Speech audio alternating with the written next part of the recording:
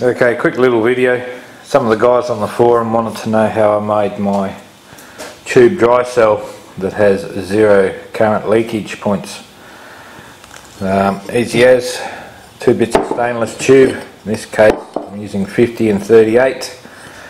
A bit of this, just a bit of breadboard that you can buy in the $2 shops, pretty cheap. Just a nylon breadboard, nothing special about it. You also need 2 hole saws, the right size,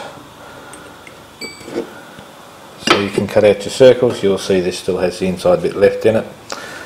I first cut out the small hole while this is clamped in the drill press, and then without moving it I cut the second ring around the outside.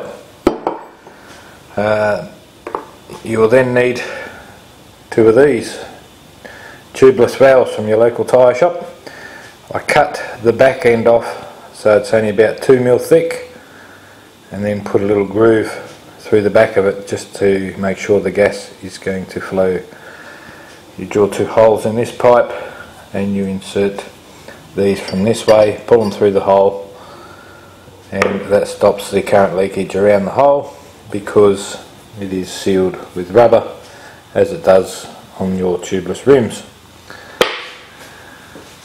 So once you've done all that, you end up with this: the inner and the outer tube, and our 2 tubeless valves, and of course the outside is one polarity and the inside tube is the other polarity. And just to show you that we get our gas flow through there, we just blow through the tube. You see no problem at all. So that is my 0 current leakage tube cell. Of course we will need to make about 10 or 12 of these to get some decent gas production. However, it is very high in the MMW. So that is my tube cell that has 0 current leakage due to the holes being completely sealed by the rubber tubeless valves. Also they are brass, so will not rust or rot away, and they don't receive any of the current. So that's how it's done.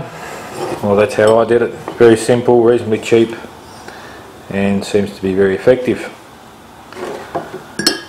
So we'll be making a heap more of these in the future and hooking them all up in series and see what we can do with those. But just for the guys on the forum that wanted to see how I've done it, that's how I've done it. Reasonably simple. Takes about half an hour per cell to make, with a cost of about $12 a cell, unless of course you buy the pipe in bulk, and then it will become cheaper. These are only about 50 cents each. So, and of course, working where I am, I get them for nothing. Well, that's it from me. We'll see you next test on the generator once I've made up a decent dry cell for it. Cheers from the Tin Man.